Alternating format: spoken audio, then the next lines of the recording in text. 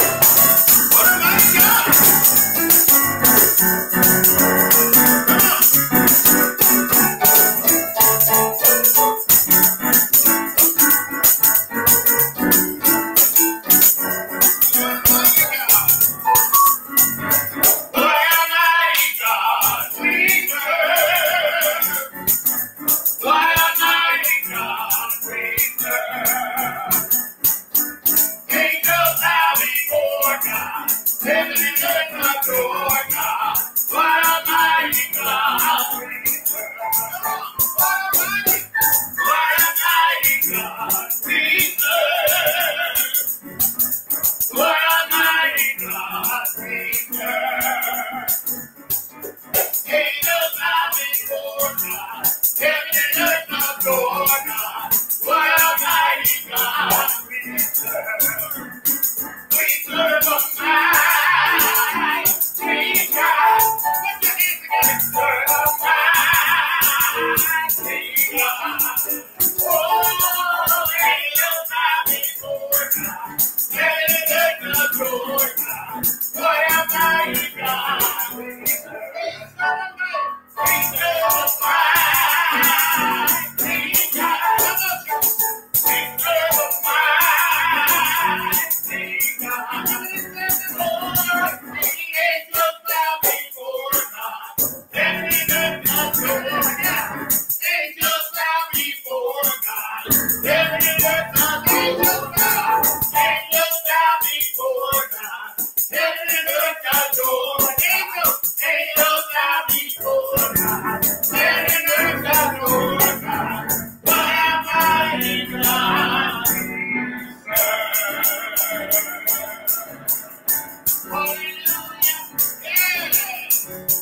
Amen, amen, amen. Angels bow before God, heaven and earth. Or do you adore God this morning? Good morning, good day, good afternoon, sup. Wherever you watch this service, we welcome you to Unity Fellowship Church of Baltimore. We truly serve a mighty good God, and we are not ashamed to express that. So thank you so much for joining us so far. We love you. God loves you, and so do I. We see you, Sabrina and Maritza and Hilda. Welcome to our worship experience. This is our Children's Day. And so we know that Jesus loves the little children, all the children of the world, red and yellow, black and white. They are all precious in his sight. Jesus loves the little children of the world. I am Reverend Carla Johnson, and I bring you greetings on behalf of my pastor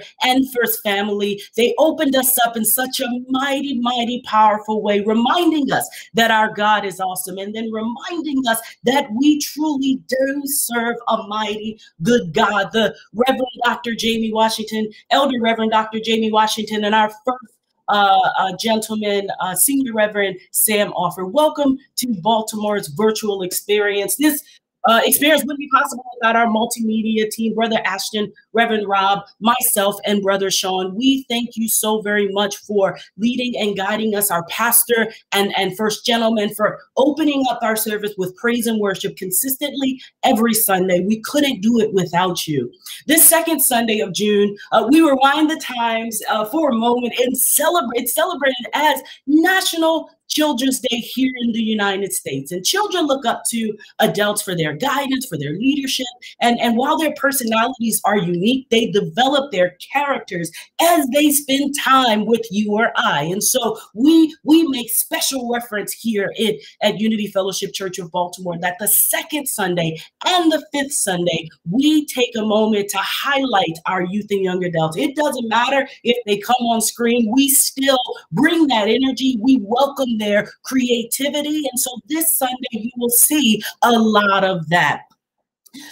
Reverend Charles Leonard of the Universalist Church of the Redeemer in Chelsea, Massachusetts, started Children's Day in 1856 as a special day to baptize children. And he originally named it Rose Day. And then in 1995, President Clinton proclaimed National Children's Day as October 8th. And then he later, as National Children's Day, and then later on, followed by President Bush in 2001, declared the first Sunday, the second Sunday in June would be National Children's Day. And so if you celebrated in October, if you celebrated in June, we just want to celebrate our young people, congratulate them for their accomplishments. Graduations and proms are happening all over the country right now. And so congratulations wherever you're elevating to. We honor today our founding founding prelate, the Archbishop Carl Bean, and the whole House of Bishops of Unity Fellowship Church movement, our founding pastor and prelate of jurisdiction for none other than the Bishop Harris Thomas and his family, Willie, First Gentleman Willie Hinton. We love you all so much. We miss you. We're sending you big squeezes as you all are on vacation, hopefully relaxing, rejuvenating for the next round. To the UFCM Pastors Council, our siblings in progressive ministry, and last but certainly not least, our leadership family of Unity Fellowship Church of Baltimore, you all that continue to join into our service, that continue to chat to us right now. We see you, and we love you, and we couldn't make it possible without your love and energy to continue to click on the link for us. So we are just glad to be in the service one more time. 66 weeks we've been in this virtual experience, and so you know what to do. Tag your friends, continue to put in the chats, throw up some hearts. I see the hearts, I see the thumbs up right now. Thank you so much. Share this post. We are experiencing an amazing service, and we want you to connect everybody. We have Newark in the house today, and so we want to make sure. I see you, Brandon, in the chat right now supporting our beloved. So please share this post, tag your friends, and let them know Unity Fellowship Church of Baltimore is in service. We have, an amazing worship experience. We got some videos from some young people. We got a preacher in the house that's ready to just slay us in the spirit. We have an amazing young one that's going to present to us a beautiful selection. And so prayer, libation, affirmation, welcome, announcements, offerings, sermonic selection, sermon, prayer, and benediction. You got to get yours some way. And so we just encourage you to sing along with us, clap your hands with us, stomp with us. Don't throw your phone, but get excited, because when there's a praise in the temple, there's a praise in the house. You can usher in God's spirit and remove all distractions out. God has opened up a window and pouring blessings out right now. Beloveds, it's service time. Let us move to our breathing, our libation, and prayer. Now to you, Deacon Nick. Good morning, everyone. I would just ask that you would take a second to just breathe. Just breathe. Focus your mind in. Let go of all the distractions. Let go of everything that has happened last week, whenever, because right now is what matters and what you do forward. Remember, in life, the only thing that you can control is yourself. So you work on that and just breathe. I heard my little friend say to one day this week, he said, 1, 2, 3, 4, do this every time I want to roar. So in the name of the young people, just breathe. Now let's move on to our prayer. So good morning again. I am Deacon Nick, and I'm here to pray with you and to bring libation. Wherever you are, can you please clear your head and your heart, and let's pray.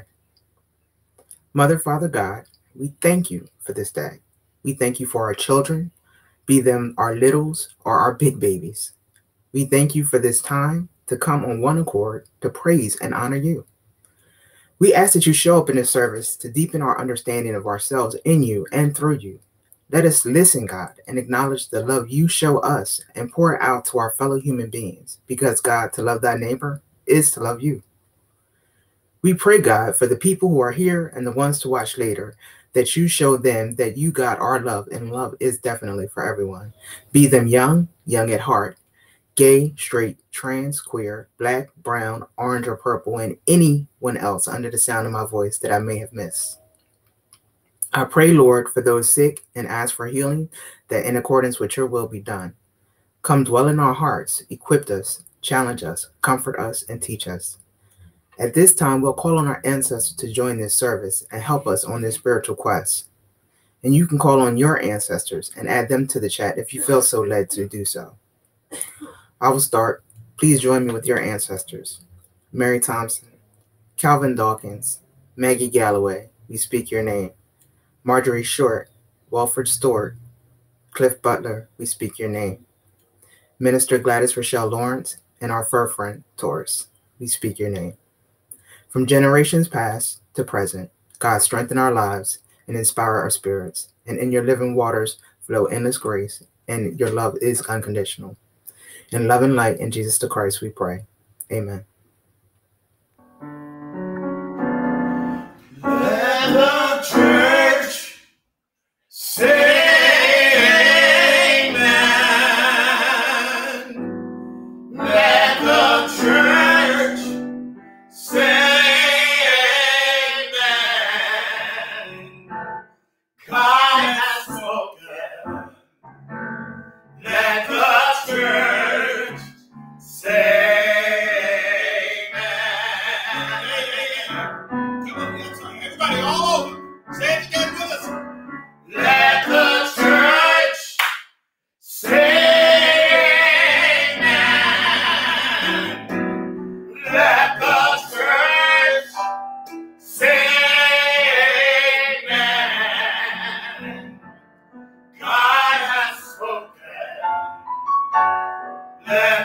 church say amen.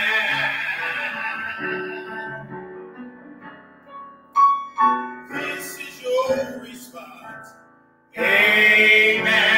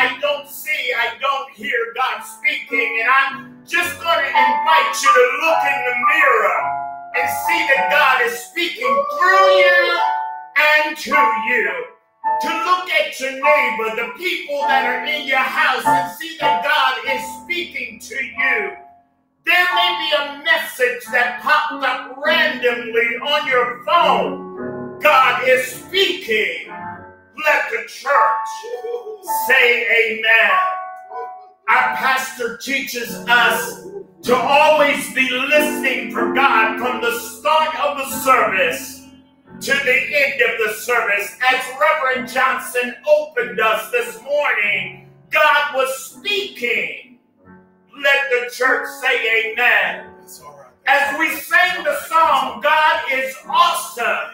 And what a mighty God we serve. God is speaking. Can somebody just go to the chat and put in the chat, amen, amen, amen. God has spoken. Let the church say amen. And because we have heard the voice of God, because we continue to hear the manifestation of God's voice, it's not external, it's internal. We want you just to raise your hands and say yes.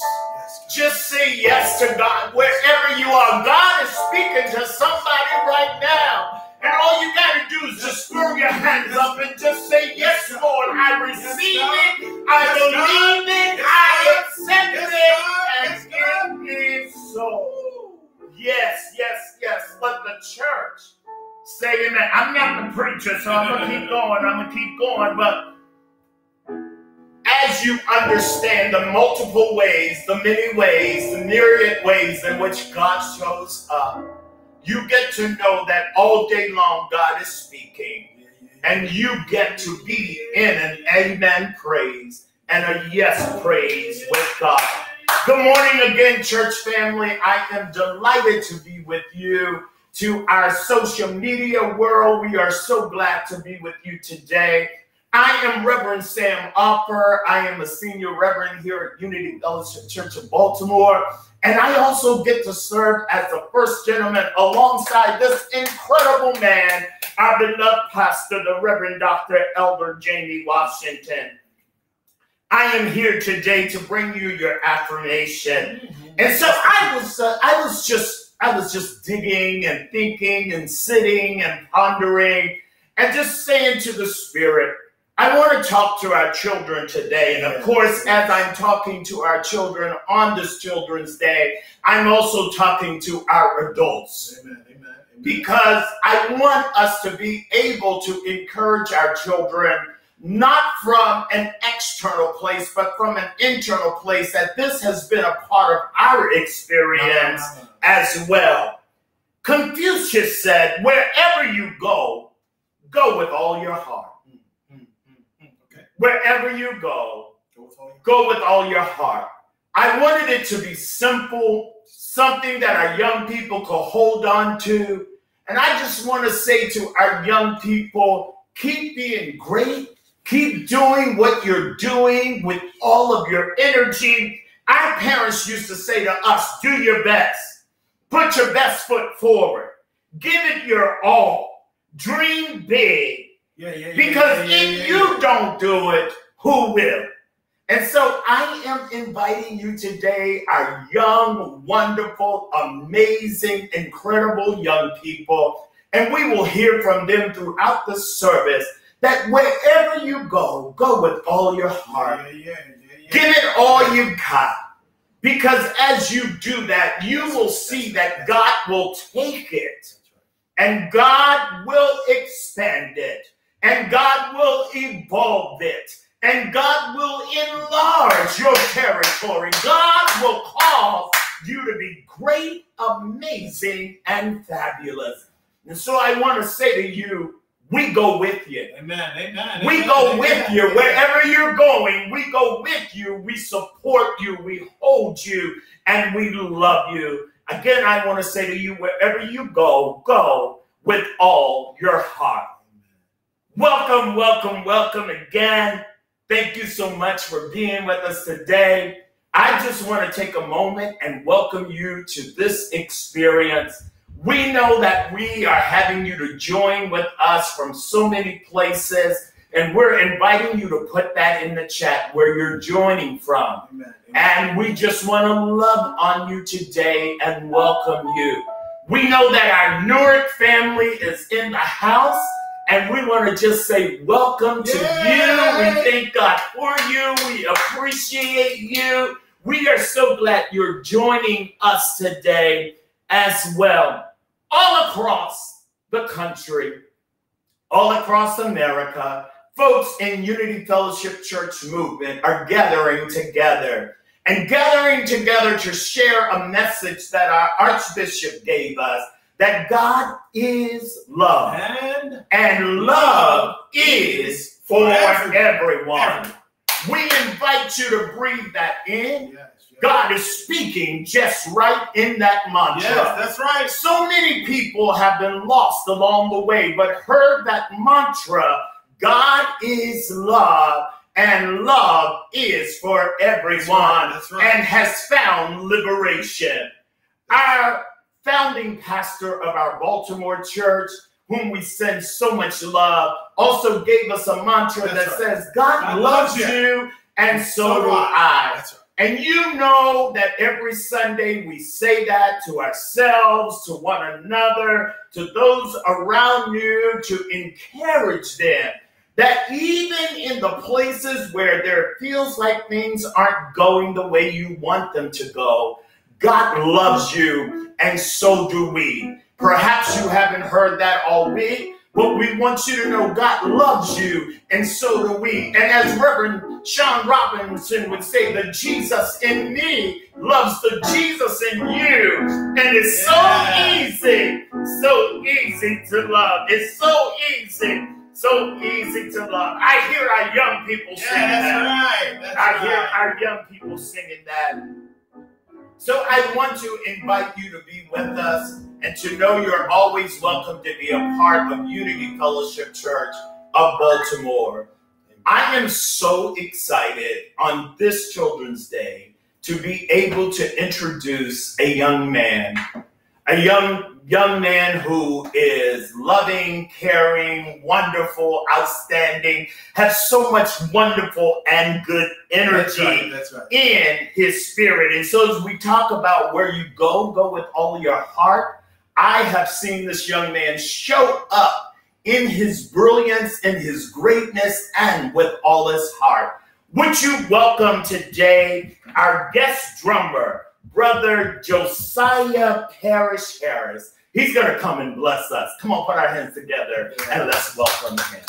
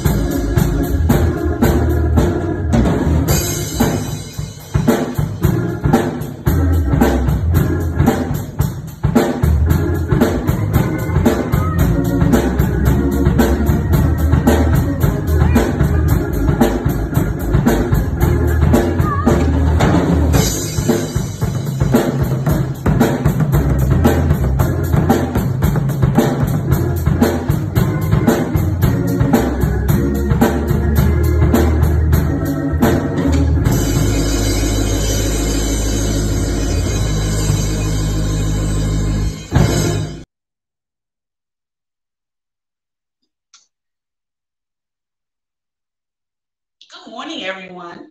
I'm Minister Malwood Jackson, and I'm here to bring you your announcements on this wonderful Children's Day.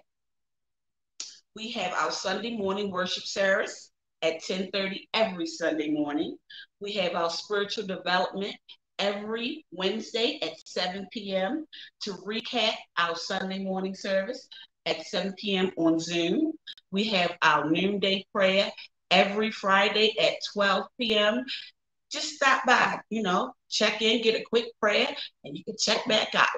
Or you can stop wherever you are and just have a moment of prayer. We have our Refuel Chatted Up on Friday nights. We be having some awesome conversations. Reverend Sean and Reverend Carla are the funniest ever, and the topics are wonderful. We also had Coffee with Pastor every second and fourth Saturday at 10:30 via Zoom. And honey, we be having some stuff to talk about. The movies that we be finding out that we can watch, they be just awesome. We just have a wonderful time chit-chatting and drinking our coffee. And we had Children's Month. This is Children's Month. The children have wonderful things planned. They're doing wonderful things. We are right now in our children's day. We have a wonderful guest speaker, Deacon Dr. Davis. She'll be having a wonderful sermon for us later. We have a wonderful guest sermonic selection by one of our children, Children's Day, and a child shall lead me. We also have our Juneteenth Fun Day, where we will be having the first time is from 12 to 12:45. We will be having a scavenger hunt for the children ages 4 to 14. And then from 1 to 1:45, we will be talking about how to become an entrepreneur for children 16 and up. How to learn how to start your own businesses and, make your own little change until you're old enough to get a job or until you're able to find a job. And from 2:45, from 15 to 19, we're going to talk about the topics of parents, all topics, things you want to talk about, the things that you think you can't talk about, about life and all different aspects of it. And we're just going to have a wonderful time. This will be a Zoom meeting. Invite your friends, tell everyone, and come on and join us.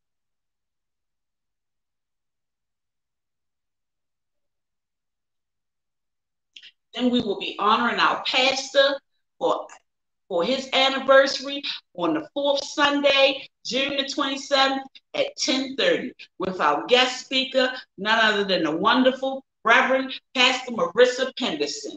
We will be honoring our wonderful Pastor Jamie Dr. Washington. He is awesome. We got the best pastor in the world.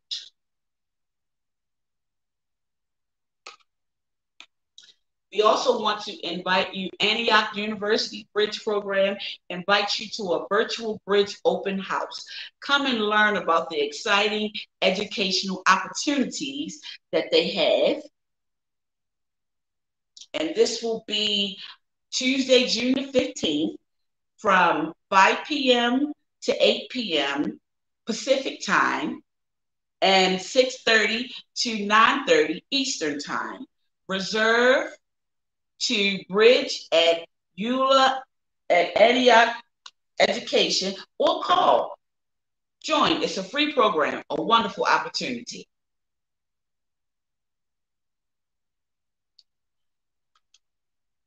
We also have our Maryland Equality and Inclusion Leadership Program. They're also giving a wonderful program in the study, and you can join that program. The applications are due by July the 1st.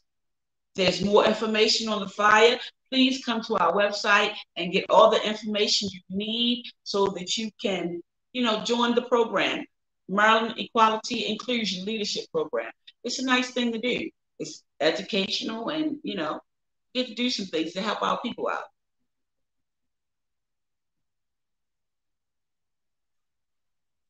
UFCM Oral History Project. Wow. Help us tell our story of our movement. Don't let our story go unheard. We have some awesome stories that have come from this movement. Awesome ways we have helped people, awesome ways people have helped us. Wouldn't you like to join this very important project?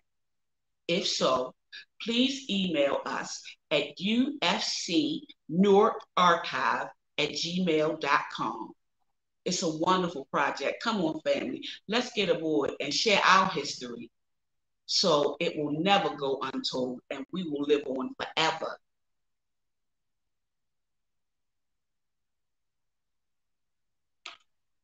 Fundraiser, fundraiser, fundraiser. Unity Movement fundraiser, y'all. Let's go, church. The fundraiser to all roads that lead to convocation. Y'all see that money? That's a money church, y'all. We usually have a money cake, but that's a money church that says God is love. Win a $500 money church, $12 per raffle chance. That's a lot of money, y'all. We can either use the Scan Me bar or we can use Evite, Everbright. We got to do it. Come on and join us. Drawing will be July the 4th. Get your tickets, y'all. Get your tickets. Win that money. Support our church and our congregation.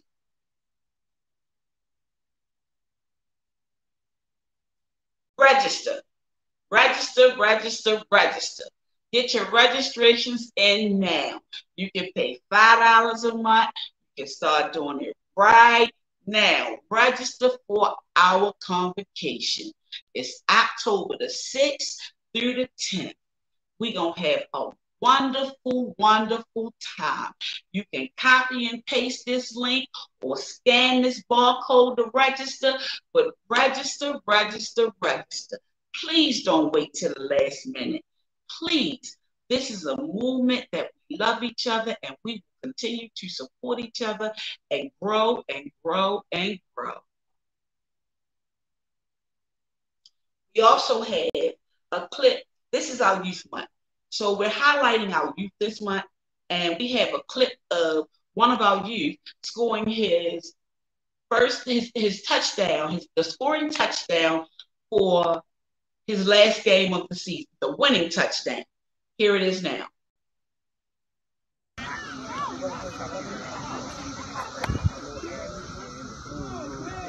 There you go, right you. Let's go.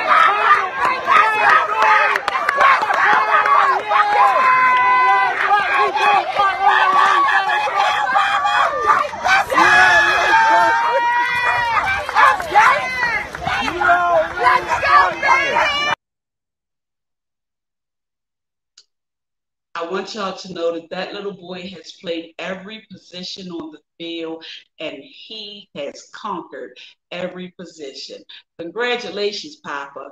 We also have Molly that has graduated and she's going to high school. We have Javian that has graduated and he's going to junior high school. We have Juicy right here and her birthday. She'll be celebrating her 10th birthday on Friday.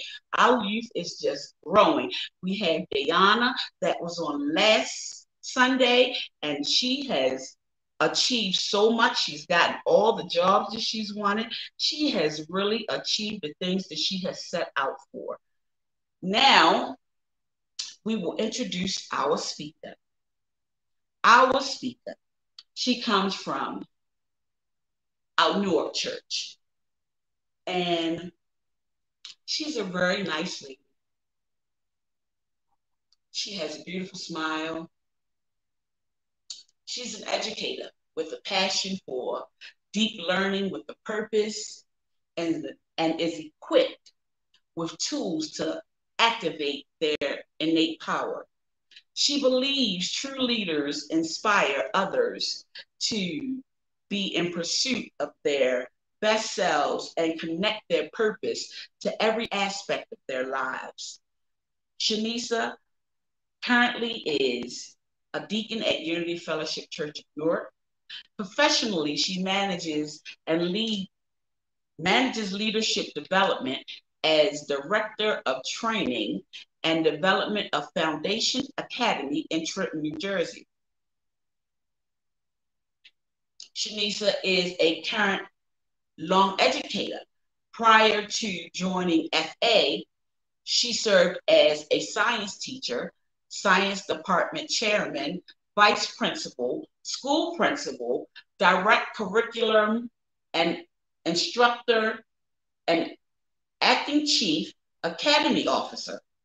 She's earned both her ed and original leadership and master's in education administration from Grand Canyon University, as well as her bachelor's of science and biology from Stockton University. We are in for a wonderful word. Before we have that word, we will have our sermonic selection from our youth, Juicy. Now, she has a little cold, but she still wants to try to sing the song. So, when our youth is still willing to do, we let them do. But before she sings, we will have our Bible affirmation, something that we do every Sunday before our sermon. This is my Bible. It contains basic instructions before leaving Earth. It is a primary resource in the development of my relationship with God. While I believe it is inspired by God, it is not God. It is not to be used as a weapon, but as an instrument of liberation and life. I will pray over it as I study it, and I will interpret it through the inspiration of the Holy Spirit within. I have the right to question it as I apply its teachings to my life. My heart is open, my mind is alert. I am ready to receive a word from the Lord. Immediately after Juicy finished singing, you will hear from none other than Deacon Dr. Davis.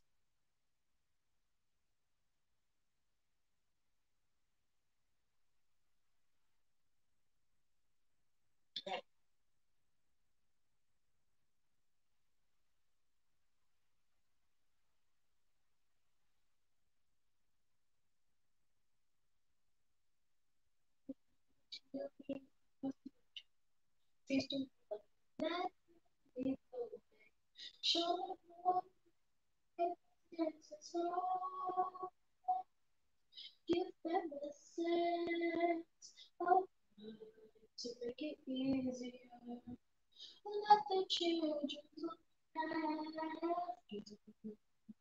remind us how we used to be. Everybody searching for a hero. People need someone to love to.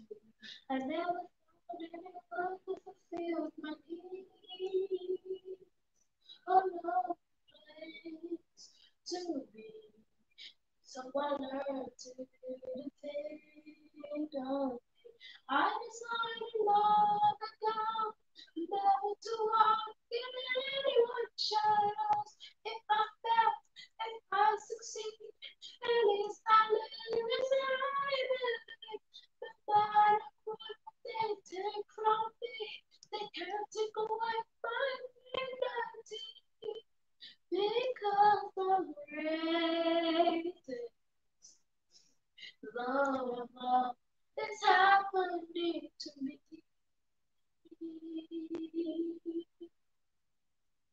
I found the greatest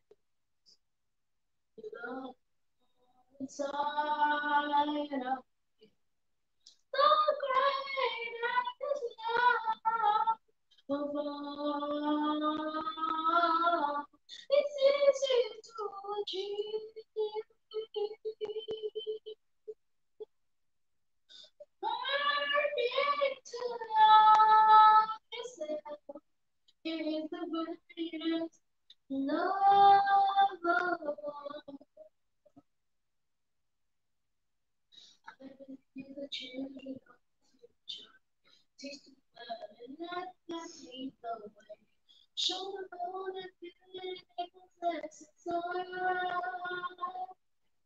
Give them a sense of love to make it easier.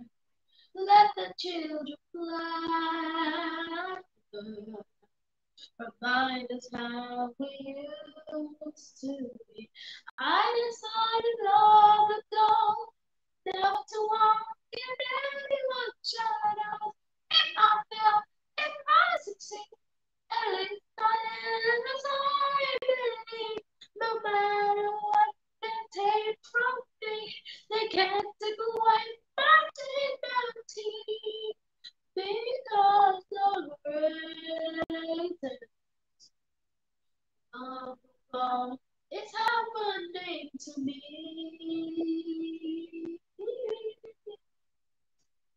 I found the greatest love inside of me. The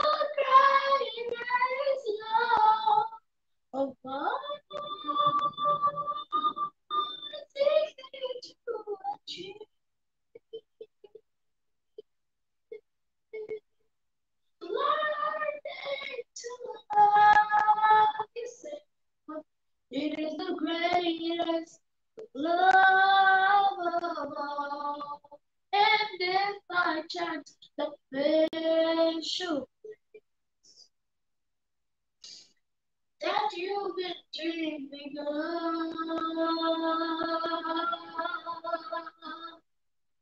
Lead you to the lonely place. Find your strength in love.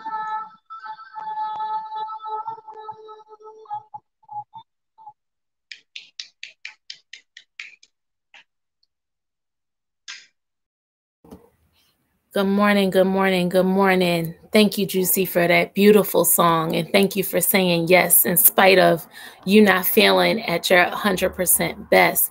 I have to start off by just saying thank you for allowing me to join your worship service. I am Deacon Shanesia Davis coming from New Ark. And I really have to just say thank you so much to Elder Dr. Jamie Washington for having me here. Minister Jackson for your constant communication while we were working out, getting me here. The whole Unity Fellowship Church Baltimore family. Thank you, New Ark, for being in the room. Thank you for all my friends and family that are here today.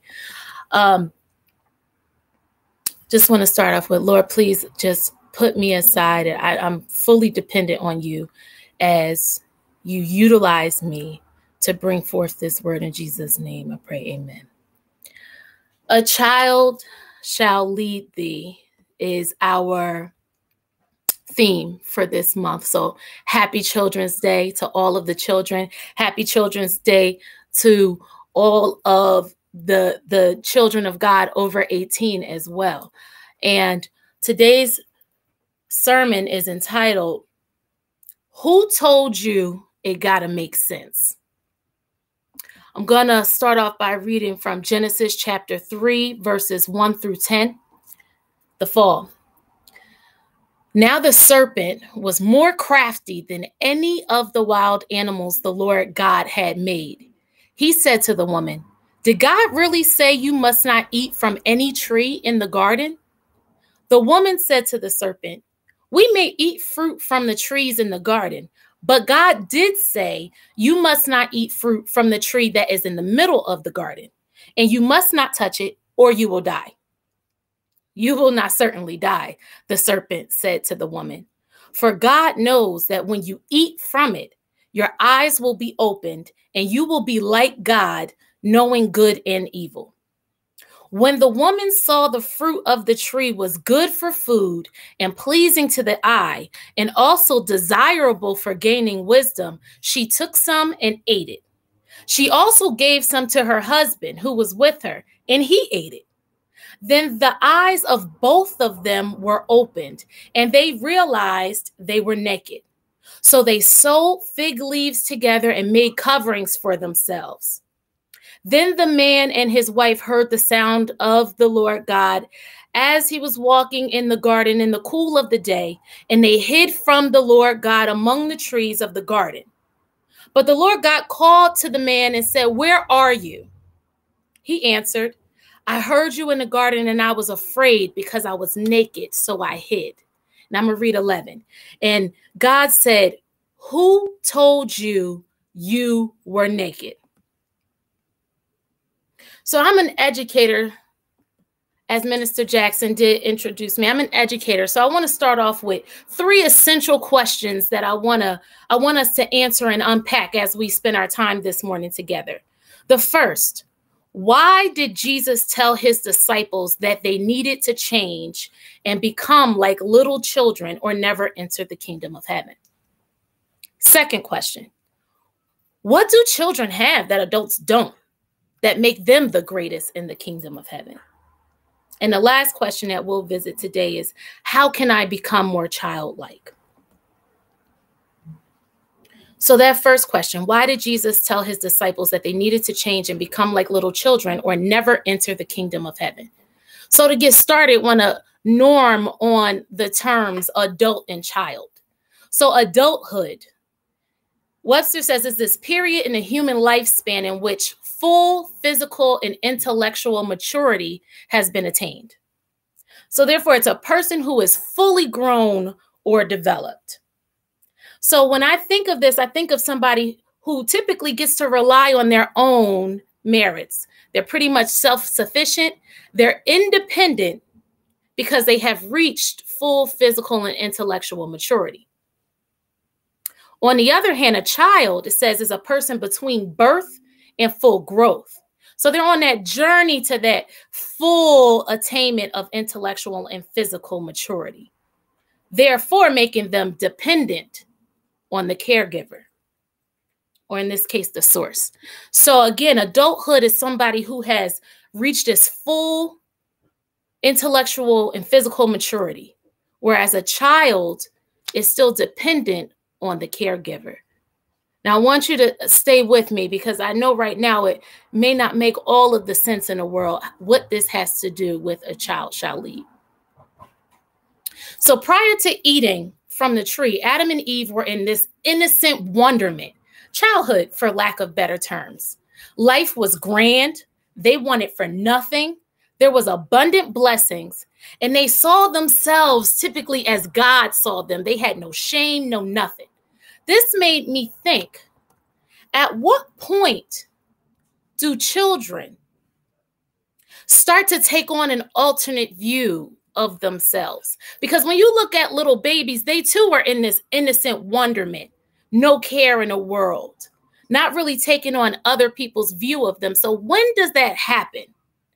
So I started to research some child development, and I found this study. It said that children under the age of 2, typically when they're babies, they're smiling in the mirror, just playing with that image. They're so happy, bouncing around. Again, that innocent wonderment.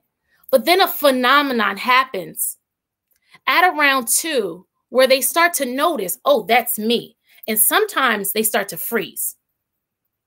They're like, that's what I look like to people. That's who I am to people.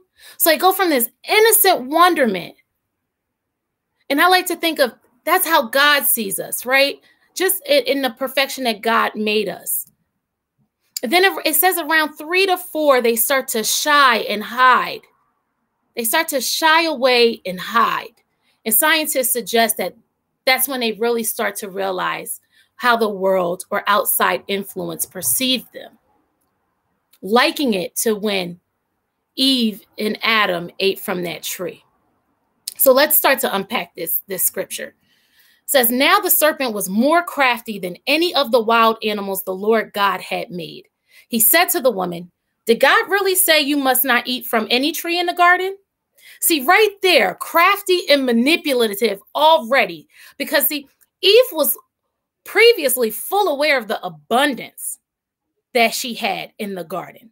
But the serpent, or the enemy, already setting the stage up for this manipulation, started to put into so seeds of lack in her head. So she had access to everything.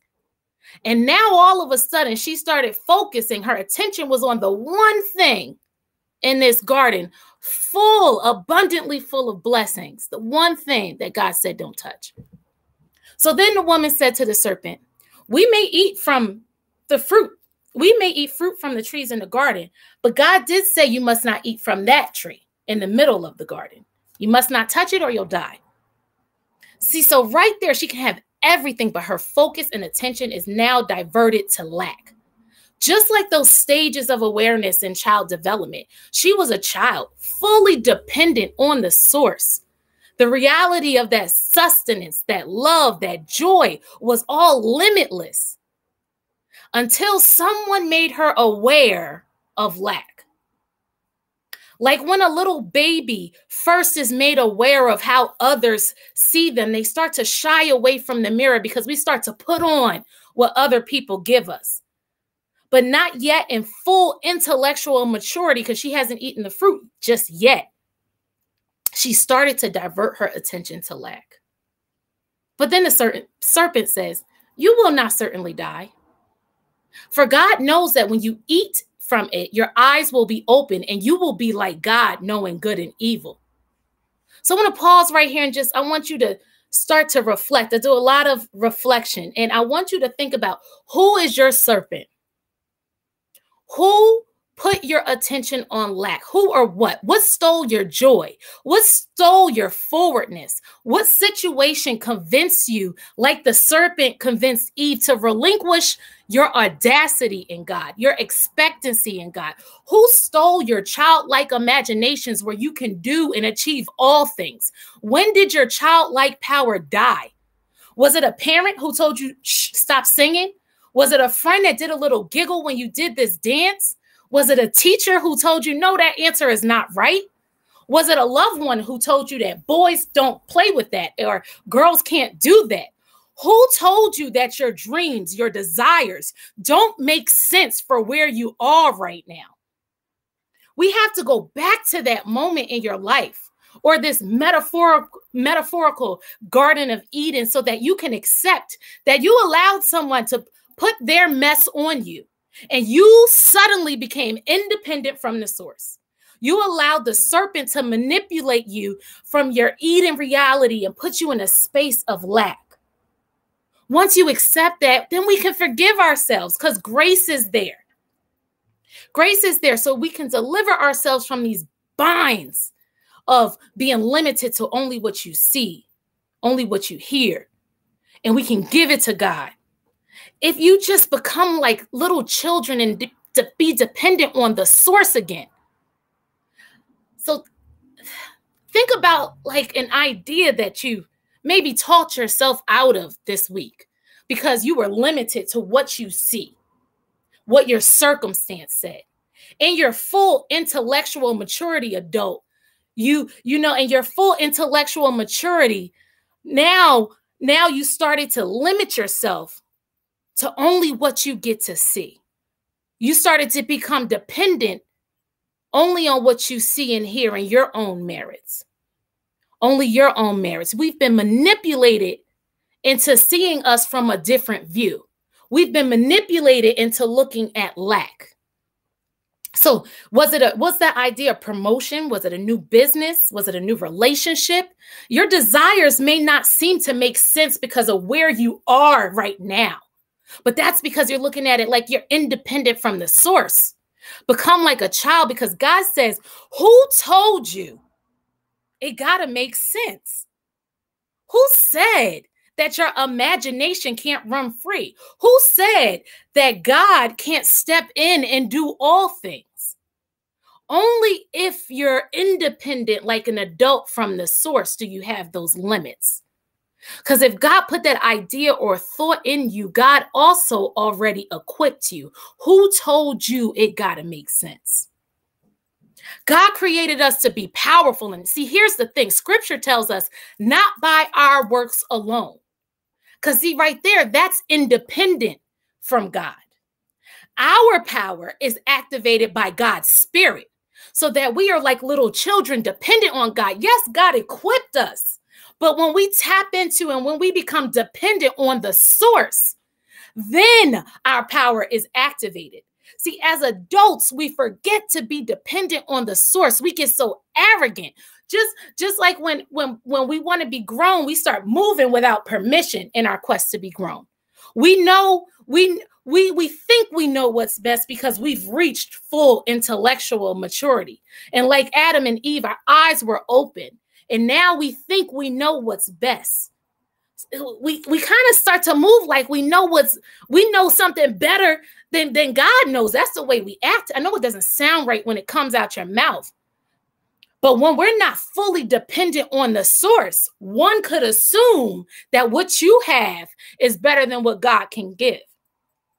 So let me show you what dependency actually looks like. Praise God. I'm in the process of buying a home, and I was supposed to close this Friday. I worked tirelessly trying to get all the paperwork on time, relying on my own merits. Right? What can I fix? I kept speaking to the mortgage company, and anything I can do, I will call whomever.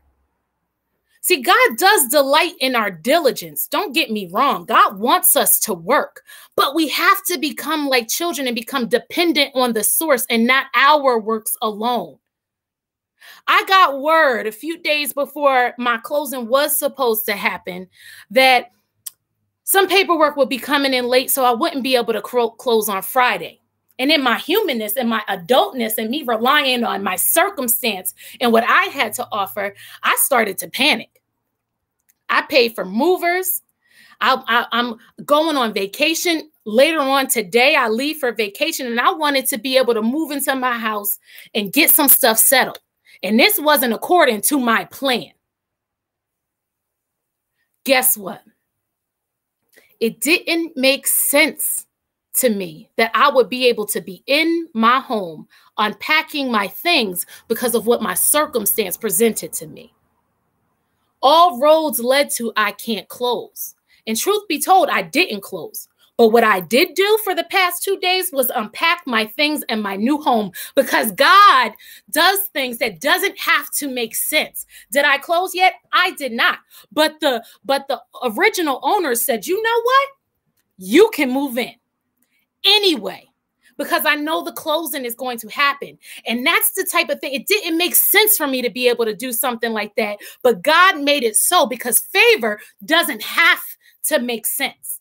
Favor doesn't have to make sense. When I was relying on my own merits in the circumstance that was presented to me, I started to panic. But then I remembered I get to be fully dependent on God because I am a child of God, and God delights to be able to do things for me. So that favor moved things out the way, had people act in ways that they wouldn't normally act, just so that I can receive that favor.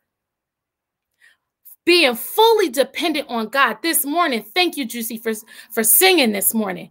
Juicy, she had a cold. She, based on her own merit, she may not have felt equipped, but she, as a child, was fully dependent on God. Juicy brought what she had to the table and then allowed God to do what only God can do, and then blessed us because of her yes. So don't become so arrogant in our adulthood that we become independent from God, because that's when we block off God's power to do things that don't make sense. So I say to you, children who are listening, you are the chosen ones. Don't be in a rush to lose that God power or grow up too soon. You have what it takes to get into the kingdom of heaven because you are dependent on the source. You got the goods. We're looking to you to remind us of what it's like when we remind us of what it was like to have that full power in God. We need you to lead us so that you can take us back to that Eden reality and kick us out of this parallel lack universe that we seem to dwell in. It says that when the woman saw that the fruit of the tree was good for food and pleasing to the eye, and also desirable for gaining wisdom, she took some of it and she ate it. Then she also gave some to her husband who was with her, and he ate it. Then the eyes of both of them were open and they realized, uh-oh, I'm naked. So they sewed fig leaves together and made coverings for themselves. See, sometimes we start to influence each other to lose our power. We tell each other, we certainly tell our children who they are, who they're not, what they should do, what is within limitations, what is without limitations. We bring each other, a reality check. Because we've reached this full intellectual, physical maturity, we drag others along with us, force feeding them that forbidden fruit with good intention, though. Because we think we have the answer. Remember, we've reached this full intellectual maturity. We have education. We have lived experience. We got some knowledge about the thing. So we've reached full maturity. See, but that word full bothers me because that word full is already a red flag, because full means a capacity has been reached. And God is a God of expansion. Full, although seemingly grand, is still a limit. That's why as adults, we start to settle. We become complacent. We don't ask for more, even if we feel like we may want it, because in our full maturity, we've learned that we got to be grateful for what we got. That makes sense. Whereas a child who wants more is definitely not shy about asking for more. So they're not ashamed by seconds. See, children understand the vastness and limitlessness of God. Children are dependent on the source and know that that source will figure it out. Even if I don't see it happening, that source will figure it out for me. When we eat the fruit, we enter adulthood, adopt this worldly view of ourselves, and we start to put on lack. We get limited about what we think God can provide us because everything has to make perfect sense. But who said favor gotta make sense? Then the man and his wife heard the sound of the Lord God as he was walking in the garden in the cool of the day, and they hid from the Lord God among the trees in the garden. But the Lord God called to the man, "Where are you?" Adam then answered, "I heard you in the garden, and I was afraid because I was naked, so I hid." And then God said, "Who told you you were naked?" When God says dream bigger, you say, I can't because that's not possible because. When God gives you an inkling to ask bigger, you shake the thought off because. You talk yourself out of it because. You hide from your full potential because you've reached full maturity and figured out you were naked. You adopted limits. You adopted doubt. I adopted shame. I adopted fear. But God says, who told you you were naked? See, God knows as soon as those mature, rational, strategic, analytical characteristics start to drown out audacity and expectancy, then there's a glitch in the system. Something else got in your head. You started to perceive yourself as the world may perceive you, as somebody else put something on you. And God says, because that's not me. God says, that's not me. I told you you were bigger. You were more. You were abundance. You were joy. You telling me all the reasons why you can't because it don't make sense right now. Who told you it got to make sense? That is not childlike. You are not dependent on the source. You're dependent on your own merits and what you can comprehend. Who told you it gotta make sense? Whew. See, my pastor brought up a wonderful point to me. He said, "What if?" And you know what? Pastor Taylor, he does that. What if? And what if when God called out Adam and Eve, instead of them hiding in shame, they went to God and said, "You know what? We disobeyed. We're sorry." Allowing themselves to once again be dependent on the source. The beauty is that now we have Jesus. Jesus came, taught us, suffered, then died, then rose again so that we may have grace. Therefore, don't harbor the shame that is your past living. See, children live in the present. My niece, she tells me that she did something wrong. I say, "Didn't I tell you not to do that?" "Yes, Auntie, I'm sorry." "Wasn't you supposed to do this?" "Yes, Auntie, I'm sorry." Because she's a child. You know, she was living in that moment. See, Adam and Eve went right to adulting, immediately adopted shame. Then they did that thing where we really try to be grown and said, "You know what? Then I'll leave." Adam said, "I'm going to cleave to this woman and then I'm going to leave." But what if the little child in them still existed just to say, "I'm sorry. What now, God? What do you have for me now, God?" We have that ability because we have grace through Jesus Christ. God, we know your way is better. Thank you for equipping us with the knowledge, but I'm going to depend on you more. I am your child. That second question. What do children have that adults don't that make them the greatest in the kingdom of heaven? And we started to unpack that already, but I want to bring up this scripture, Isaiah chapter 11, verses 6-9. This is from the Message. It says, "The wolf will romp with the lamb. The leopard sleep with the kid. Calf and lion will eat from the same trough. And a little child will tend to them. Cow and bear will graze the same pasture. Their calves and cubs grow up together, and the lion eats straw like the ox. The nursing child will crawl over rattlesnake dens. The toddler will stick his hand down the hole of a serpent. Neither animal or human will hurt or kill on my holy mountain." So God spoke of this perfect world. Prey hanging with predator, and a child shall lead them all. And I can just start to think that it had to be a child, couldn't be an adult to lead them. Because we start putting our stink all over it, saying all the reasons why that can't happen. I mean, it just doesn't make sense for the predators to just hang with the prey and not try to eat them. But who told you God's favor has to make sense? Favor and perfection in God doesn't have to make sense. It's in our full intellectual maturity and our independence that we've become so knowledgeable, have so much experience that we work ourselves right out of blessings because you have the inability to be free like a child and be dependent on the source. Therefore, having free access to activate God's favor through our faith. As an adult with full maturity, we are so dependent on our own works and what the world says that our arrogance blocks the power of God in our life. The enemy has influence over earthly knowledge, but the enemy is cut off from God's power. In fact, the enemy is cut off from your power because guess where your power comes from? The source. See, like a vampire, the enemy can't get in. The serpent can't get in unless you invite the serpent in. Scripture didn't say a spell was put on Eve or she was in a trance. Eve chose to accept the serpent tricks.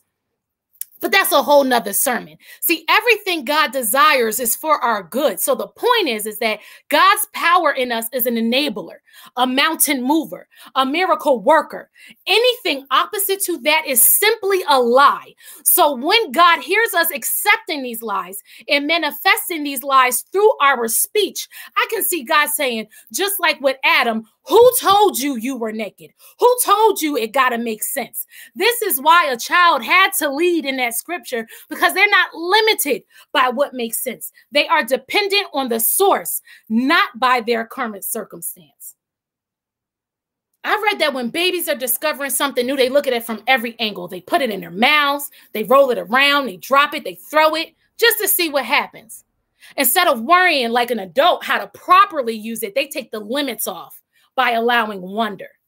I wonder what this thing is. That allows each opportunity to be new, not fixed on what you already know or what your circumstance is telling you. They are forgiven of themselves also and others. If you've ever disciplined a child, in a few seconds, they're your best friend again because they're living in the moment. They're totally focused on the present. If something happens, if they fall off, they may cry, but they'll get back on. The hurt is gone and the joy stays. They don't harbor or hoard the hurt or resentment. See, we have scars from being hurt or scared, and then we project that.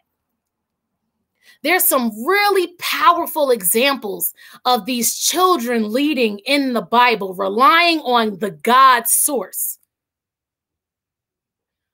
There was the boy when Jesus wanted to feed the 5,000 people, the multitudes. There was this little boy with a basket, and he had the 2 fish and 5 loaves, and he offered it. See, it didn't make sense that 2 fish and 5 loaves would feed 5,000 people. It didn't make sense. And I could see somebody looking at him saying, what we supposed to do with that little bit of food and all these 5,000 people? But see, that little boy was a child still dependent on source. He said, I know my God can do something with this. Here it is. Take this. And then not only did they feed those 5,000 people, but then they had food left over. So like Juicy just showed up and then allowed God to take over. Do your part by showing up, and then be dependent on the source. There was another example. Isaac was Abraham's son, and Abraham was asked to sacrifice him, although he had waited for so long to have Isaac. And they were walking up to the sacrificial place, and Isaac asked, he said, Dad, I see all the stuff for the sacrifice, but I don't see a lamb. And Abraham said, son, God will provide the lamb. Now I can see in our adultness, right? We start looking around and say, we go into the sacrifice spot and there's no lamb. I'm here. Dad is setting up the wood. Dad is starting to bind me. But it didn't say that Isaac uttered another word. Isaac depended on the source. He depended on his father, and Abraham depended on the source. And then the story goes on to say there was a lamb that did appear. See, us, we would have been trying to fix that situation. We'd have been like, Dad, maybe I can go look for one for you. I can go find a lamb. But Isaac was able to stay still and allow God to work. The last example I want to tell you is about David. You've heard of David and Goliath. David was about 15 years old when this happened. They had been trying to find somebody to beat this huge, monstrous Goliath. And everybody's, full wisdom, their full intellectual and physical maturity, they knew they were no match for Goliath. They decided, statistically speaking, no one can beat him. But a child, a 15-year-old boy stood up. David stood up and said, I can do it. Not independent of God, but dependent on the source, which has no limits. The adults may have tried to talk David out of it, but David knew that was his place. The adults laughed at him. Oh, that's cute. You're so brave. But no, not you. Nobody can beat him. It just doesn't make sense for this 15-year-old boy to go out and beat Goliath. But guess what? Favor doesn't have to make sense. David just needed to show up. So yes, your works are important. God delights in your works, but we have to become fully dependent on God. There are so many other examples of children in the Bible. So that third question, how do we become more childlike? How do we use that grace given freely to us by Jesus to revert to a childlike state, although we've been operating like an adult? We want to become dependent on the source again. Know that you're enough. We have to, like when we talked earlier, it's like, see yourself like God sees you.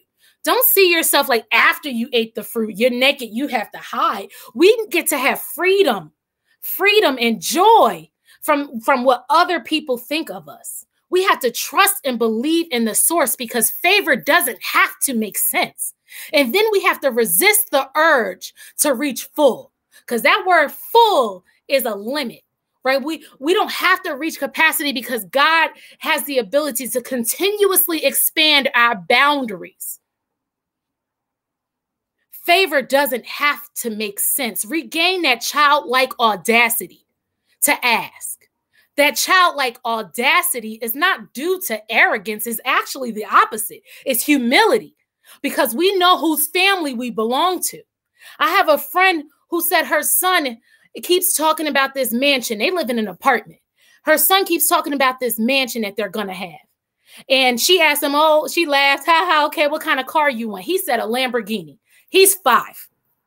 She laughed at him. I told her, you stop laughing at that boy and you thank him for dreaming bigger than you can, mommy. Because in our adulthood, we get fixated to our current circumstance. This little boy doesn't see our current circumstance as a limiting factor. So I told her, thank him, because his expectancy is what's going to give the portal for that blessing to land. See, for him, his circumstance has absolutely no bearing on his dreams or his imagination, which brings me to that last point. Resist the urge to reach capacity. Allow God to continuously expand our boundaries. I read a quote and it said, one day your reality will be better than your dreams. See, that's the God that we serve. God is waiting for us to be dependent on God, on the source. And we are, in our grownness, in our independence, in our shame, in our guilt, in our resentment, and everything else that blocks us from our blessings, that is what the serpent or the enemy put on us. That will make you think that you're actually more mature because you lost your imagination. You look at things in a more realistic view. You're more humble now. You're more intuitive now. But remember, the scripture started with talking about just how crafty the serpent was. All those things, it looks like those things serve you, but that's how crafty and manipulative the serpent is. It can take things and make it look like it's for your good, but it's not. See, eyes opened after we ate that fruit gave the mind and the enemy greater influence over our spirit over God's spirit in our lives. We start trusting ourselves and our circumstance more than God because we became rational adults. we reach the capacity of our physical and intellectual maturation. So earlier I posed a question to you. What was your eye-opening moment? When did you realize that you were naked? Who told you that it had to make sense? What did you stop dreaming for? What did you stop working towards? Because it was past your time. You were too old. It was what you used to do. When did you start believing the serpent more than God? When did you become independent from the source?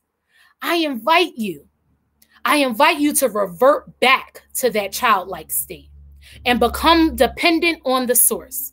Go back there and speak to that thing that you once had, that wild imagination that you once had. And now we get the opportunity to let go of some of our adulting. Tell your knowledge or your intellect or your experience, anything that has reached that full maturity, that you thank it for how they have served you. And you're grateful for how it has advanced your life up into this point. But now you're ready to be limitless. Now you're ready to be like a child and be dependent on the source. And that's liberating, not to have to do things on your own anymore. So just repeat after me. I recognize abilities that you have been helpful to me. You are available to me, but I no longer depend on you. I will depend on the source. Ashe. Come on, just blow up the chat right now for Deacon. She was amazing. Who told you? Who told you it had to make sense? Giving us an opportunity to really think about what was that distraction? What was that metaphorical serpent that showed up in us, that gave us a moment that had us not believe and hold on to what the Spirit of the Divine had already positioned in us? It's so powerful to see this young woman of God show up in such a powerful way, to speak to us, to speak to our children, our young adults, and the child in us as adults, to resist that space of full-grownness. My God, I'm fully grown, to resist that space such that we have then forgotten who and where our help and strength comes from. Who told you it has to make sense? We thank God. Come on, just give God a hand clap praise for her today. Thank you, God. We want to just take a moment and go to God in prayer and just say, Lord, we bless you right now. We bless you right now for being childlike. We thank you right now, God, for reminding us again that it is important for us to recognize the journey and to stay open to your wisdom, to your being the source for all that we need. Thank you, God, for limitlessness, for being limitless, for inviting us to not just be caught up in the things that we know that make sense or that is reasonable as adults. We thank you for that wisdom, and we must also be like children and rely on the source. What a blessing, God, we thank you. And we receive that today. Whatever part of that was for us, whichever one of the questions we need to focus on, let us be in that space. In the name of love and light and Jesus the Christ, we do pray. Amen, ashe, and so it is. What a blessing. What a blessing. What a blessing. We are in this space right now where we just want to take an opportunity to bless this ministry. And so we're going to move to our offering. And in our offering space, you're going to see all of the ways that you can give to this ministry. Our tithes, our offering, and special gifts and giving. But also in this space, we want you to bless this woman of God. There's an opportunity if you want to do your regular offering in one way, and then you want to send an extra blessing to this woman of God in a second. Just listen to these three ways to be a blessing. If you're using Realm, there's a drop-down menu where you can put in for a love offering for our speaker. Please make sure that you do that. This woman of God prepared. She didn't just show up. She relied on God, but she came prepared. Let us prepare for our offering.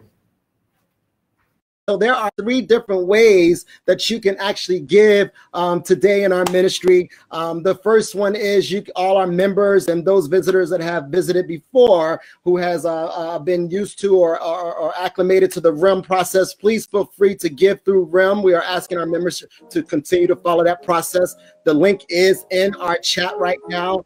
Also, for those members who just want to text or visitors who want to text UFC Baltimore, followed by whatever amount you want to give to 73256. And then we also have the Cash App option where our visitors who are handy and who are familiar with Cash App, feel free to go ahead and capture your love offering through that. We appreciate it. We love you. We honor you just thinking of us to chime in with us today.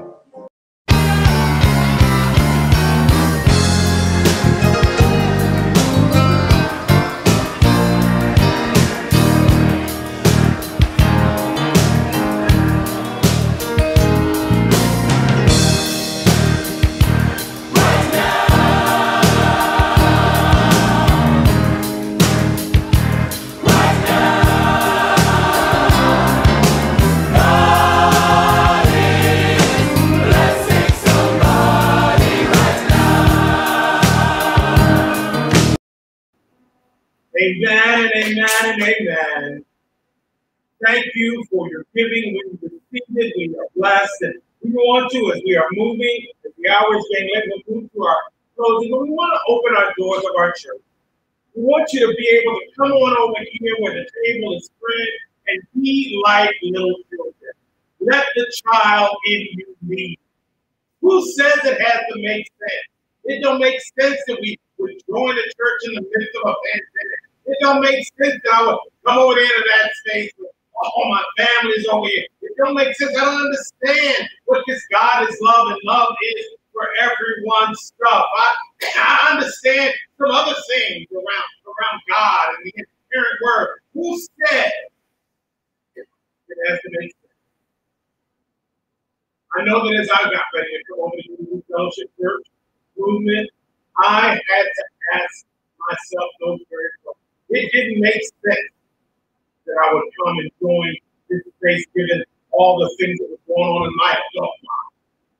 But I thank God today for the limitless power of God that is manifested and shown up in this wonderful and amazing space. So all you have to do is go to membership at UFCB.org and just put in your information, and we will reach back to you so that you can become a part of this amazing community.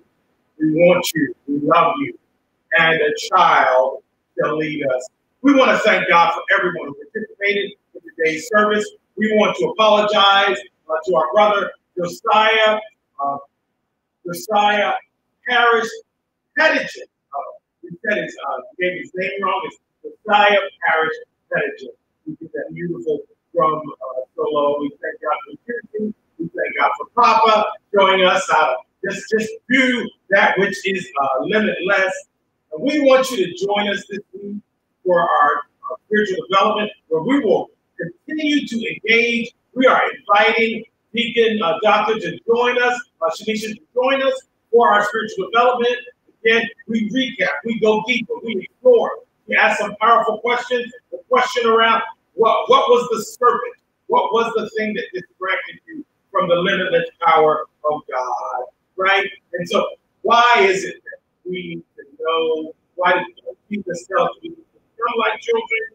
What do children have, right? And then how can we be more childlike? Powerful question for us to deepen our understanding and exploration. We are so grateful. And this week is spiritual development, join us for refuel and that. And we are so excited to come back together next Sunday. Next Sunday, we've got so much, as we said, going on in June. Pride, Juneteenth, and Father's Day next week. As Reverend Alford named us, whatever you do, wherever you go, do it with your whole heart, like a child. As the So, some of you have already heard it, have already seen it. He's a nickname. Then we lost Taurus last week.